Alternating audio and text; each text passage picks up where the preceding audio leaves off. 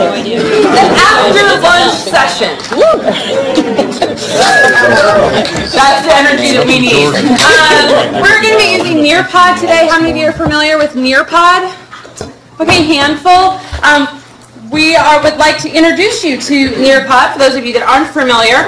It is a way for us to share our slides with you and interact with you throughout the session. We are going to be doing some activities, and it's a way for you to provide some information among groups and with each other. So if you go to nearpod.com, nearpod.com, you're just going to enter this code.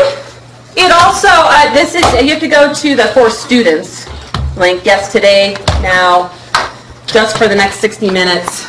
Your students, you're going to enter that code, and it does ask for a name, but you can enter anything you like, have a little fun, or just enter nothing, it could be fine as well. And if anybody's having any problems logging in, raise your hand, we can help you out. What's the URL again? Sure, nearpod.com, Nearpod, Nearpod, P's and Peter. How many of you are in? Cool, so if you're having a hard time, please just talk to your neighbor and I'm sure you'll be able to figure it out. But we're also here to help you if you're still not able to get in. And I'm also going to call out Jesse Bowman over there. Raise your hand, Jesse. That's our local on-site Nearpod expert. He'll be able to help us as well. You should now have our slide on your screen, and as I advance, it should advance on your machine or device. All right, we're oriented. Welcome. We are going to be talking about an event that we held at Northwestern Pritzker School of Law this past year to talk a little and to share with you about our experience and then to run some exercises and activities as we explore how do you spark innovation among your faculty. I'd like to introduce ourselves, and I'm going to have Claire introduce yourself first, and I'll sit down now. Yeah, sure thing. So I am Claire Willis. I'm a Research and Instructional Services Librarian at Northwestern. Awesome. And my name is Allison Carroll, and I'm our Assistant Dean of Law and Technology Initiatives, and I also teach through our Center on Negotiation and Mediation. We are also going to be using a question and format through Google Slides. So if at any point throughout our session, if you have a question you would like to ask, you can enter it by going to, does it say it up there? No, it does not.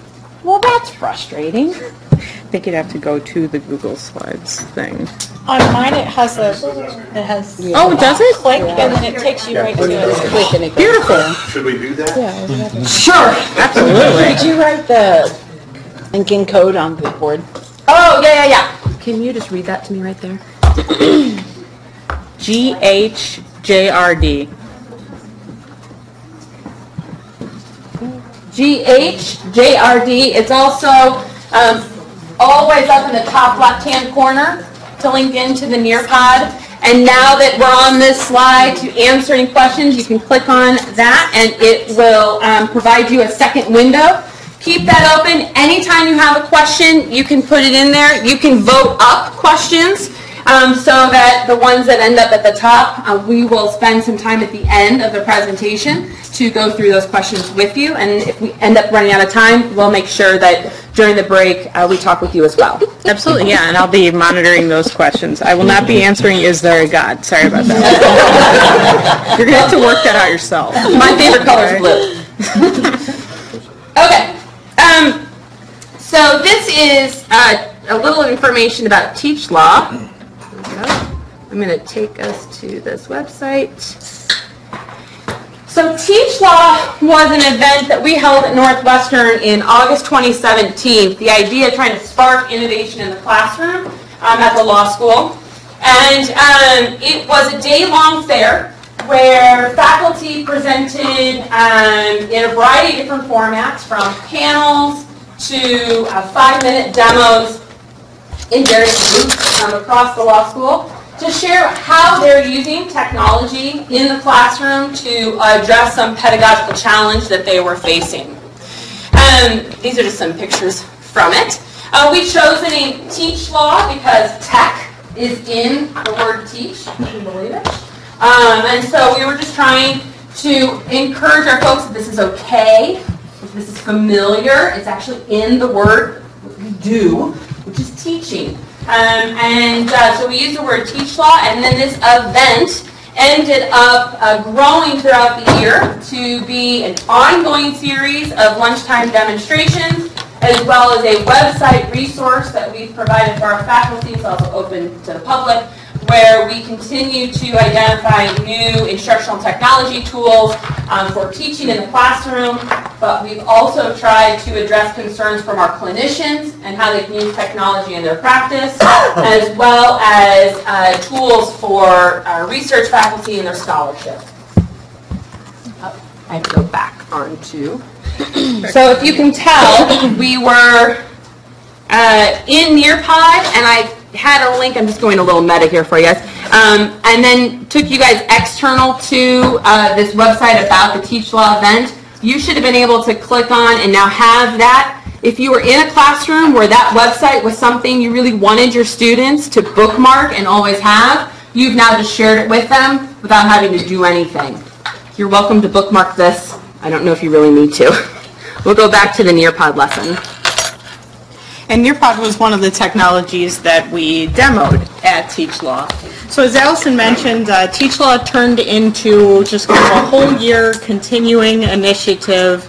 We had the website resource that you see a little snippet of down there on the left, and this was designed to house some of the things that came out of the Teach Law Day itself, but to also be something continuing where we could continue to put out educational technology resources. So there is an area for clinicians that goes to the clinical resources area. There's another one that's a guide to teaching that has articles about active learning, a glossary of educational technology terms, and so on. And then there's also our scholarship area there that includes links to information about things like PERMA-CC. And those first two that I mentioned, the clinic guide and the teaching guide, are run off of LibGuides. Librarians should be familiar with LibGuides. The idea is that it's very, very easy and user-friendly to edit versus having to edit an entire website. So there's also, and this is the way I have the clip for it there on the right. Great job, Claire, you wore the same jacket for this It's stellar, I have such a varied wardrobe of Northwestern colored things. So it was also a demo series. And this demo series has been really great because Teach Law, as we'll talk about later, was meant to be pitched very broadly. It was meant to give exposure to a lot of different technologies and a lot of different ideas. The demo series lets us hone in on some specific technology. So we had a whole hour on nothing but WebEx and how it could be used. We had a whole hour on active learning, which is what that's a clip from there. And that also allows us to get at different populations for these as well. The WebEx demo was very well attended by faculty assistants, and that was something we hadn't necessarily thought of, but faculty assistants are hugely important for engaging faculty and getting them to meaningfully and painlessly adopt different technologies. And these also could be little meta presentations as well, because the active learning talk that we gave was actually given in an active learning space, which in turn allowed us to highlight that space as well. So in terms of results of Teach Law, well, it's a whole new school, I'll tell you that. But so one great result has been that there is more interest in those active learning spaces. I'm sure I'm preaching to the choir when I say that active learning spaces are difficult to get built in terms of how expensive they are, and it can be very difficult to get people to use it because it's different from the traditional classroom. But then by being able to highlight them and show them, we got more interest in those spaces. we also, our curriculum committee is currently going through an activity of cataloging our courses in a new way. And one of the things they asked me to look at was which courses touch technology in some way, typically in an applied way. And so the fact that they were even aware was a positive. And we've had some good student feedback from some of the things that professors are doing, especially around the active learning space. And we have to acknowledge that in planning Teach Law and putting it on, the student perspective wasn't really one that was overtly considered. Just because of some kind of cultural factors that we'll talk about a little bit later. But I think we can all agree that when faculty use and understand educational technology better, the students do benefit. Another result was adoption of some of these instructional technologies. And so Jesse Bowman, who I had pointed out earlier, demoed Nearpod during Teach Law, and enough faculty expressed interest in it that we decided to get an institutional license. Nearpod is free, so you can use it at any point. It does limit, Jesse, the number of individuals that can be interactive. I think it's 30. To 30 That's the free version. if you don't have an institutional license. Something like Poll Everywhere. You can use Poll Everywhere for free, but up to 40 responses at a time. Same thing with Nearpod. But because of the interest, we ended up adopting an institutional license, getting an institutional license for Nearpod. We also noticed that our IT department became far more integrated in some of our learning approaches, the curriculum committee, and our students. So our IT is a fantastic group of individuals, but up until this past year, they were housed in the basement of the law school. Awful. This year, they moved into a space at the front of our library. They're one of the first people that you see besides our librarians once you walk in. And their involvement with Teach Law started creating some connections with faculty, so there was much more integration among our IT and our faculty. Are there any other results that you want to go over right now? Nope. Okay. There might be some questions that come up, but we'll go ahead and move forward. What we wanted to do is try to break down why we felt this Teach Law event was successful and sparked some cultural change within the law school, and then ask you to go through an exercise to see what might work for your school. So what works at our school may not work for your school. What works for our faculty might not work for your faculty, but we thought that some of the basics might translate, and then we'll allow you to tailor that to your institution. So when the idea of this event first came up, I had just been appointed as our Assistant Dean of Law and Technology, and the question was, okay, well, what's our goal in wanting to do this? There were a couple faculty members who said that it would be really fun to see some technology. And it's like, yeah, but how are we going to get people to come? How are we going to put this on in a way that it actually is worth our while? And so the first thing I did was try and, I'm going to say lower the bar. Focus our goal on something I thought was achievable. And so the goal that we set was just to spark some interest. In the faculty so that they understood, oh, look, there are these cool new tools that are out there. Oh, if I reflect on my teaching, there might be some challenges I'm experiencing that instructional technology or other tools might help me with. So that was our goal in putting on this event. We could imagine that your goal is to do things like adopting a very specific technology. For instance, we adopted Canvas how many years ago now? I don't know. Yeah, okay, well, but when we first adopted it, there was so many emails going out. You need to use this. This is where we're going. And trying to get the faculty to become more comfortable and just willing to adopt this specific technology. So one goal could be to adopt a specific technology. Another could be to increase some of the built-in technology that the school has put in. So we are in a lovely room here at American, and I think Callie has provided this surface, but each school sort of has a slightly different setup Are you trying to encourage the faculty to adopt that? So your goal might be different than ours, which was just to spark interest, but you want to think about what that goal might be. So we'd like to ask you, if you were to consider starting a faculty-wide initiative related to innovation in the classroom, what might be your goal? You don't have to do this alone. We'd like to encourage you to talk to the people around you. We do have handouts, so you can also handwrite, or you can input some of your ideas up here. I'll just survive. And so we'd like to just give you a couple minutes to talk with those around you to share some of your ideas about what a good goal might be to spark interest faculty-wide. So we'll come back together in a couple minutes.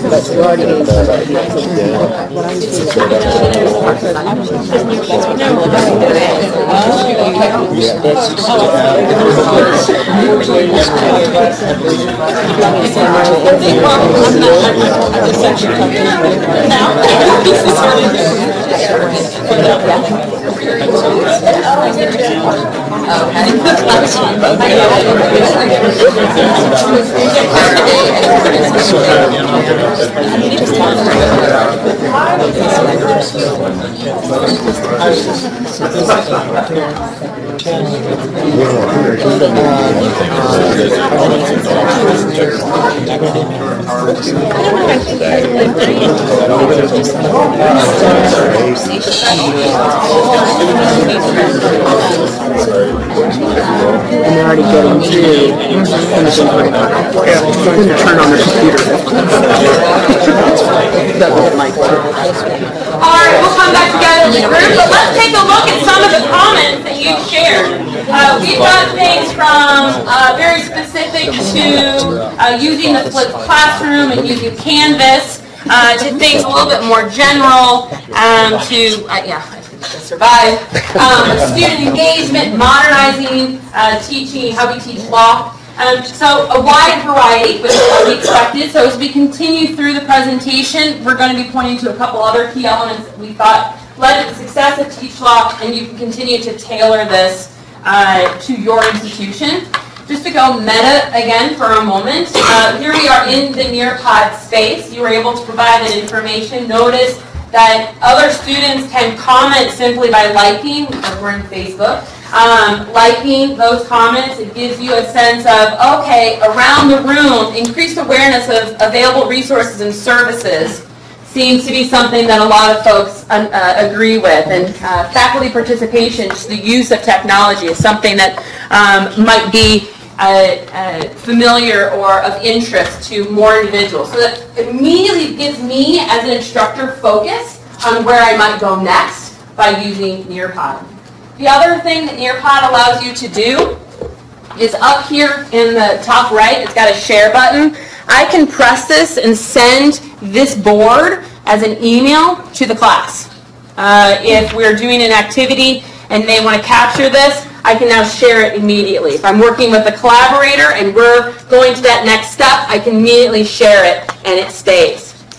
If I'm doing this presentation multiple times, the next time I go to this presentation, this information would be gone. So it's new every time you do it, so it's very useful in that way when you're repeating presentations, but you can also save that information simply by sharing it. Okay, back to Teach Law. So we've talked about what is your goal. Ours was just to spark interest. Yeah, so then the next piece, the next element to making this successful was to consider motivation. What actually motivates the faculty? And this is extremely unique to every different institution. Allison and I gave a version of this talk a couple weeks ago, and someone was saying, well, we give out awards for best use of technology in the classroom. And for some cultures, awards really would be motivating. Other places, if you put out free food, it's great. Other places, free drinks. So it's just a matter of considering what is motivating. And for us, we figured out that what was motivating was to drum up excitement, to just kind of get people excited about the idea of technology, but also to see what other peers at the institution were doing. So that was kind of the motivating factor. We thought that that people, we knew that people were doing interesting things, and we knew that faculty are generally curious about what the person in the next office is doing. So being able to expose the interesting things that people are doing, we thought would be very motivating to get people to see what is out there. And I just to add to that, we talked about bringing in external individuals who are actual experts in these instructional technologies, but we didn't think that would be motivating to this particular faculty. We also didn't think it would be motivating for them to try things where students could see them, or we were putting them on the spot. So we really wanted to make sure it was a safe space for them. Exactly. Yeah. So, there we go.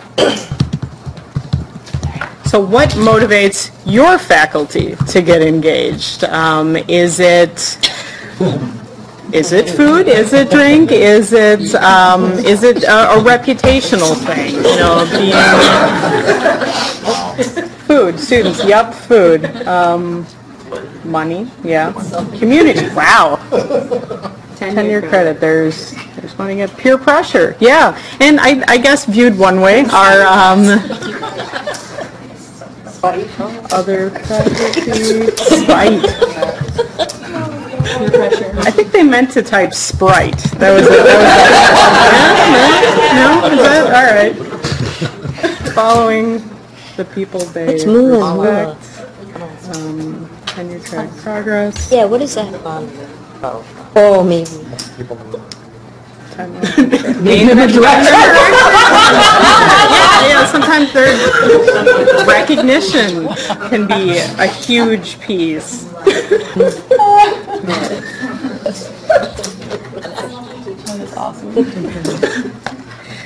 So I think that a lot of these are similar, certainly. And I should say that we did feed everyone at our event. But for some of it, it's being recognized. And I think for other cultures, they don't necessarily want to be recognized for these things. They want to share them more one-on-one with just a small group of people. And some of our presentations were actually like that. It would just be, it wasn't necessarily a presentation in a room like this, I should say that. It was more like just being in a seminar room and talking with maybe 6 to 8 people about what you did in the classroom. So it was much quieter. Yeah, exactly. This is really the model for what the event was like. Was just sort of a personal discussion, and we found that to be very motivating for people to share. So the other piece that has to be there is that you have to involve key stakeholders. And when it comes to something like educational technology, it's easy to roll your eyes and say, oh my gosh, literally everybody is a stakeholder in this. But I think that for an initiative like this to be successful, you have to consider who is key, who really has to be on board in order for this to be successful. And this will be unique to different institutions as well. For us, the key stakeholders were to have people from multiple different groups within the law school be on board. Yes, obviously the dean had to be on board, and he 100% was on board. He loved this idea. But it was also important to have individual professors, individual librarians on board for several different reasons. One of them is that it made the presentations better, and we'll go over that a little bit more later.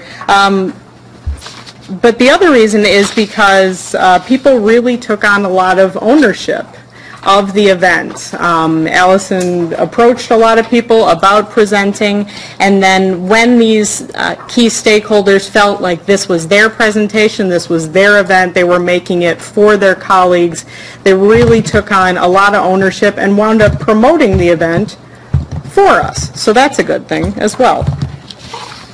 So let's see here. Who would be your key stakeholders? who would have to buy in for it to be a success? You can't get everybody. The dean, yeah, absolutely, dean, senior faculty.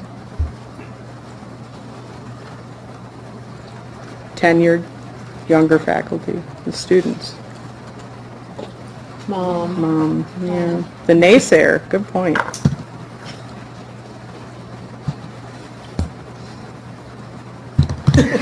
Big money alumni, yeah. Ooh, how do we get back to the Google Doc for questions? I'll have to go bring it up, which I can. Okay. We will bring back up the Google Doc for questions. Whoever is holding the stake, good point. That is the stakeholder.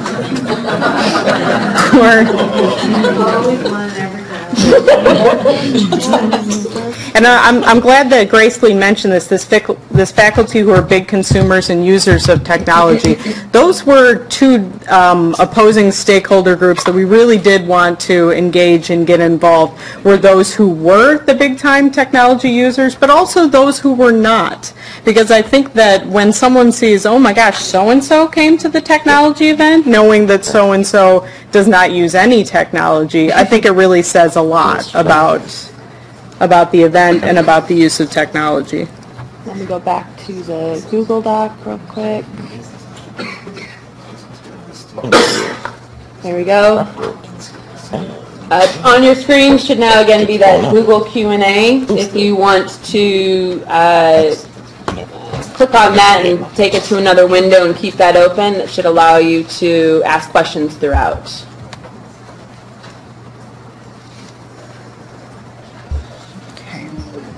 So with all that in mind, your key stakeholders, so how do you actually make the match between your goal, the motivation, and who those key stakeholders are? So for us, the idea was to engage peer advocates, as opposed to, like Allison said, bringing in an external expert.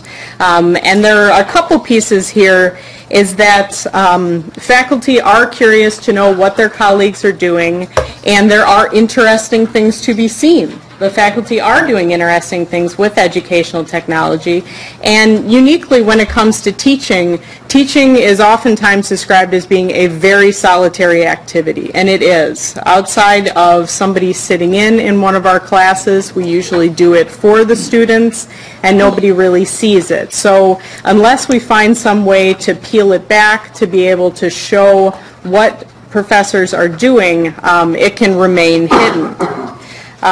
And also we know that faculty like to learn from their peers. But in this case, we had to think about peers in a couple of different ways. We had to think about having presentations from people who are institutional peers. So we would have law librarians, but also tenure track faculty, but also clinical faculty, but also legal writing faculty, so that everyone could kind of see themselves represented in the initiative. But we also wanted to think about peers in the technological sense, as I said before, because I don't think you can say that if you bring along the younger faculty, you're necessarily getting the most tech-savvy group. I think that's incorrect. So you have to include all of those different groups. So these peer advocates, these were the people who actually gave the presentations and went to each other's presentations as well. So then we had to actually make it interesting. So we tried to demonstrate just a variety of platforms across a spectrum. So we had really flashy things like the light board that was in one of these pictures. That was created by a faculty member in another area of the university. I just have to show the flashiness. Literally lights up. To things related to our Canvas LMS, so apps that were embedded as part of Canvas from Yellow Dig and Panopto, to apps that are capabilities of Canvas that was just unique to Canvas and other LMS like quizzes and data analytics. So again, trying to meet our faculty wherever they were at. Some of our faculty wanted something very new and to think about things in big picture. Others were just like, this Canvas thing is driving me nuts, and I don't really understand why we had to make the switch. I liked what I was doing before, even though it's been a number of years since we made that switch, still telling us we should be to make a change. So we wanted to show this is how your peers are using this and why they're finding it of value. And so the data analytics, Claire worked with a faculty member, another faculty member, and talked about the use of data and the use of quizzes and how it could be used in a doctrinal class. Jesse talked about a legal technology class, also tried to demonstrate the variety of platforms in a variety of settings. We don't have a learning engineer. I was just in the session before lunch about online learning. How many of you else were here just right before? Yeah. There's a lot of talk about learning engineers and instructional designers. And if you've got a learning engineer and instructional designer at your law school, like, power to you, you better be in touch with them. And if you are one of them, you are the most valuable individual at the law school. We should all be talking to you more.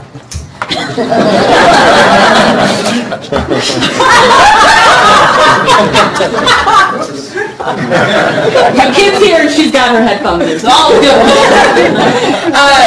But we don't have a learning engineer that's on staff for our law school. But we do have learning engineers that were part of the university. So we also had them on site with the idea being that as we demonstrated these variety of platforms, we did so that they could understand how it might work for them. We also talked about not only instructional technology that they could use to enhance the interaction with the students, but we also talked about how they could share information more interactively, like Nearpod, but as well as other technology about how they're connecting their devices to the classrooms. So in some ways it is actual hardware. How do you do this so that you can use your own device? We had just installed something called Solstice that allowed faculty to bring their own device and not even worry about the wires. Just turn on a button and all of a sudden go to a website and their information would then be projected into the classroom. So a variety of platforms in a variety of different contexts. So then we also had to create engaging presentations, and this is really, I think, where it came together and where the peer advocate piece was hugely important. So these presentations were, as I showed before, just kind of small group discussions, and I think that my experience that's in that picture there is emblematic of how it went.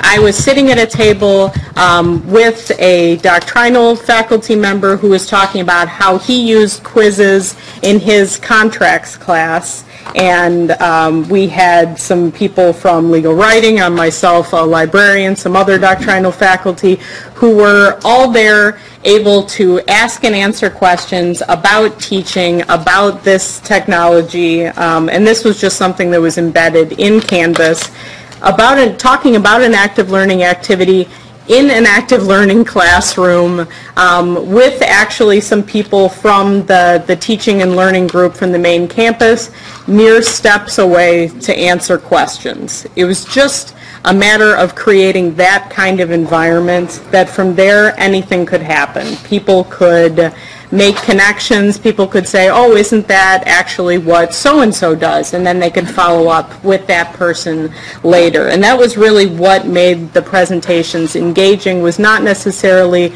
that we pulled out all the stops, it was just a matter of manufacturing an environment where people could share information that they don't necessarily like talking about, teaching, and also the use of technology. Although it depends. But also, unfortunately, true. Yes. So this is how we thought of looking at our goal, which was to expose our faculty and just sort of spark some interest in this. The motivation that we thought that would get them engaged would be to be from peers, information and the examples be from their peers, those individuals whom they trust the most. And we try to involve a diverse number of stakeholders to try to build interest and buzz around the law school so that when we had this fair with engaging presentations and a variety of platforms and various peer advocates from low to high tech, from clinical research, legal research and writing, that we were touching there. See, this is why I'm saying touching. We were getting to everybody. What the heck? Getting to everybody. So that's how we matched those three elements of goals, motivation, and key stakeholders. You all have already been brainstorming how you would approach this from your institution's point of view, what would motivate your faculty, what you would want your goal to be. And so we'd like you to spend some time in groups thinking about, okay, what could you put together that would spark faculty-wide inspiration? And so there should be some handouts that were passed out. We may have run a little short, so you might have to share. But work with a couple people around you. This can be groups of 3 or 4 individuals, not going to prescribe. You guys can find a group to talk about based on your elements to consider what you might bring to the table, and then we'll do a report out in about 5 minutes. Does anybody need another handout? Would like another handout?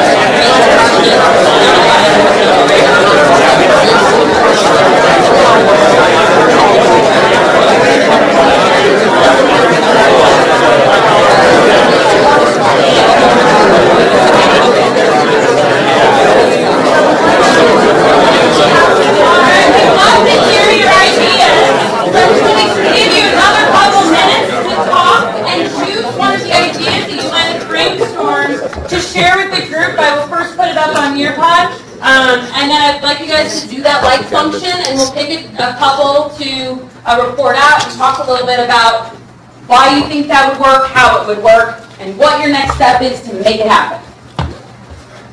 Thank you. That's why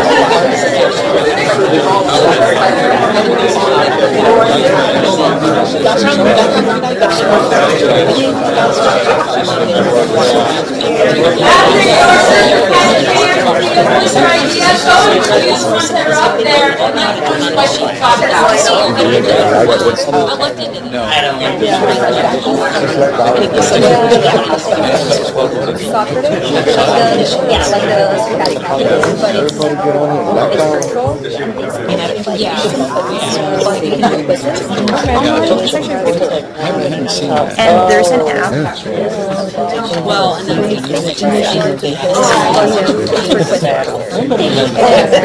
just with right there. You can have this and they can just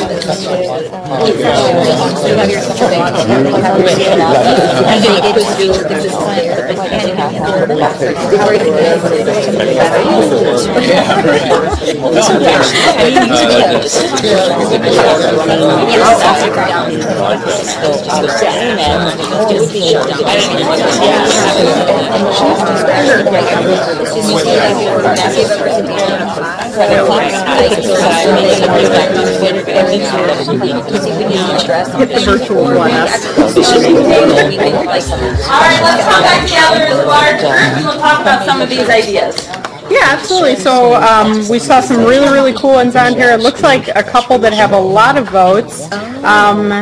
Emily, do you mind talking about getting on the schedule with existing faculty programs and workshops? So Debbie can talk about this too, but Debbie and I used to do probably monthly faculty workshops just on tech, and we found the faculty weren't in the office very often and there was less attendance. There were more faculty trying to new things. They valued our expertise, but they just weren't around. So scheduling things became a huge challenge. But at CALIcon, our faculty also already have an existing workshop calendar, and it's usually them bringing in some research in progress and discussing it. But we just asked to be on there once a semester. And the last one we did, we labeled it very carefully, so it's actually a combination of several things I put in here, but instead of making it about technology at all, we said repurpose your presentations for quick and easy video lessons.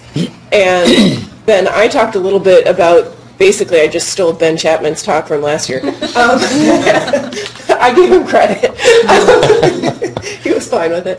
But I talked about some of like the multimedia learning theory and saying like, okay, you guys already have presentations, but you might want to break it down into individual pieces, because I was a distance ed student and I can tell you that watching a video where somebody just has a giant block of text on the screen doesn't work. So we talked a lot more about like, okay, you've got existing information, it's not hard to create new slides, and it started with things like that that were really easy for them to say, yeah, I could take an existing presentation and break it down And then we added an extra step of maybe you want to add an illustration instead of just text. And then we showed, and Debbie did some video demonstrations to show that they could then record the whole thing using some software we had that was really user-friendly.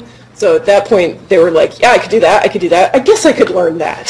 So it sounds like you definitely slotted it in with what worked within your own institution's culture. Exactly. The idea was that you show up for these workshops that are at a certain time, and so that... And they provided the free food. Yeah, exactly. So food is a motivator. Showing up for these different sessions works, even though it was the same information that you were probably already providing in those workshops, just kind of retooled in that different way. So how did you get on the calendar? What was the key stakeholder that you had to reach for that? Debbie did it. I did it. I spoke to the people who are, so in Chicago, Kent rotates whoever's in charge for that semester's, that year's faculty workshops, and I say, I would like to get onto the calendar, here's my big idea. They say, that sounds great, they find a time for us, and sometimes we, the two of us, sometimes I'll bring in faculty guests, and because it's in a time that they're already planning to be in a session anyway, that helps increase attendance. Also free food. Mm-hmm. There you go. Yeah, exactly. So let's see here. I think we could continue to talk about this, but I want to be sure that we get to questions.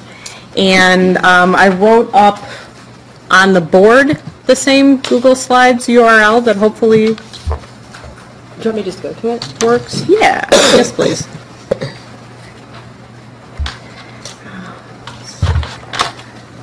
So this is, someone asked whether or not this is the free or paid Nearpod subscription. This is a paid Nearpod subscription, and the important difference here is that the free subscription limits the number of people that you can have responding. So something like this wouldn't be possible with the free version.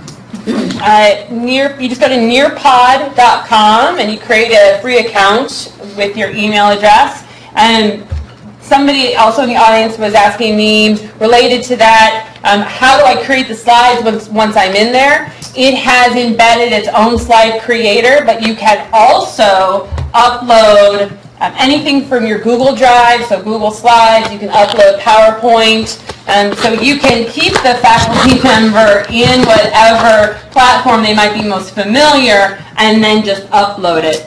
When it comes to the interactive slides, that is unique to the Nearpod platform, and so you just say you're going to add a slide, and it'll ask you, do you want to do it as a slide, as a website, or as an activity? You choose activity. And there are a few, I think 3 or 4 different options to choose as activities. One is the collaboration board, another is polling. So this can also take the place of your clickers, your poll everywhere. So what is the cost? I mean, can you tell us what the cost was for your license? I am blissfully ignorant of that. I had to demonstrate just how many faculty would participate, and I, at that time, right after we did teach law, I had around 10, and that was it. And they said it was worth it with the 10. Does each faculty get their own account? Within the university, with our email address, any faculty member now can have an account under this institutional license. I don't know if it was limited. Jesse, do you remember any of this as we talked through it? No, and I was thinking of the pricing. I remember for the institutional license, it just had the credit contact us. You probably can negotiate it, because they did have prices on there of like $300 per teacher or something I saw. Okay. But institutionally, I bet you can negotiate it. Yes? You had mentioned that the activity you cleared the next time you do it. Is there a way to keep that board there for people to look at it later or something like that? So Nearpod allows you to do a couple things with the presentation. So we gave you a code to log in. I can, when I close it, I can save it as that code, and then that information will still be there. I can also close it, edit it, and start with a new code. I can also save it as a student-paced presentation, which means I can embed this entire presentation into my Canvas module, and students can go through it at their own pace as an online activity. So I have another question. So you were saying that the free, there's like 30, is that 30 presentators or people in the class or? Participating in those collaborative components to the activity and logging in to see it on their device. Okay. So in a room like this, if I had the free account, the first 30 people to sign and put that code in would have access to it. And then it would say, sorry. Just like with Poll Everywhere where it says this is closed. Somebody tries to log into it. So somebody asked about measuring the effectiveness of the Teach Law program, any stats or anecdotal. I don't think we have any statistics. Anecdotally, I can say that I had some students who were in my ALR class who liked to use my ALR classroom kind of as their personal clubhouse. And they got kicked out of their clubhouse a lot. That the active learning place, yeah, I was kind of bummed for them, but it is actually getting used more. And there's another active learning space in the library that's similar, and it's also getting a lot of use.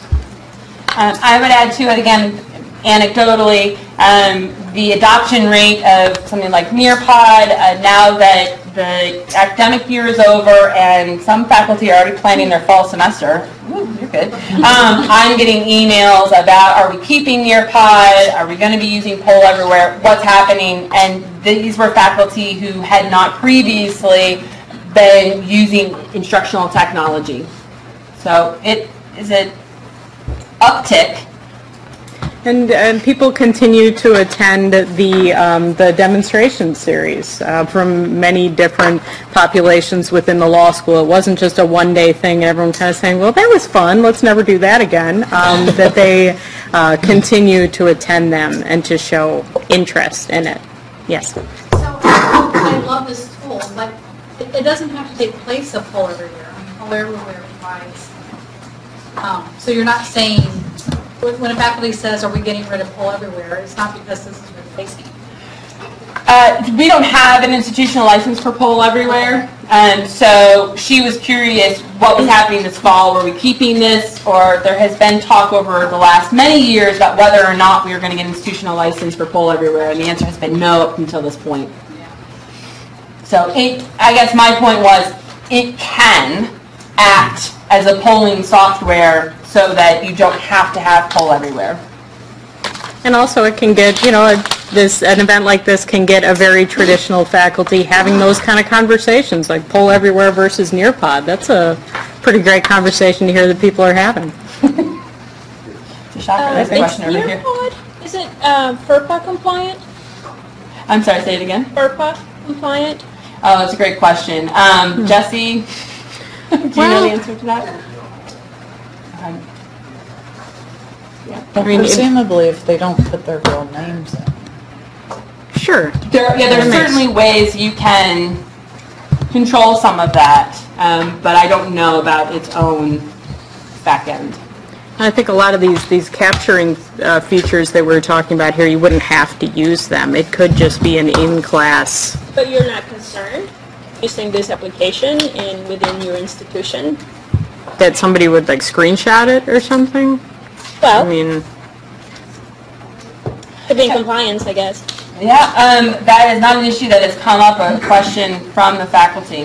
I think Debbie's got some thoughts in the back. Debbie? You know, take this for what it will, but it claims compliance with GDPR and FERPA and COPPA and other things. I mean, you know, so if you need to bring that, like, do they say they are? Yes. You're going to do your own assessments on how your institution implements FERPA and it doesn't. So, you know, I don't see an issue that would be like for, you know, casual use. If you were like storing grades in here, that would be something different. That's awesome. Thanks, Debbie. Do you mind if we get another question here before we go online? Yeah, absolutely. Okay, great. I was going to ask, like, this is basically a screen sharing website. So if you want to do a PowerPoint presentation, it works in conjunction with that, correct? You can, a couple of different ways. So you can upload your PowerPoint to Nearpod so that it is now putting your PowerPoint slides on the students' devices so they can see it and interact with it in that way. But also, of course, I could have my PowerPoint up and then go to Nearpod for something else, but it's less seamless for the students. Okay, so like in the case that the professor uploads their PowerPoint presentation in Nearpod, they would have to share it in order for a student to have access to it if they want to download. Correct. Okay. Yeah, so somebody asked on the Google Slide Q&A, do you have a URL for the slideshows? We've not given you a URL, and yet we've been able to share the slides with you during this presentation. But if I wanted to give you access to download it, I would have to give you a different piece of information. All right. We've got one, yeah, okay. Oh, Let's go with that.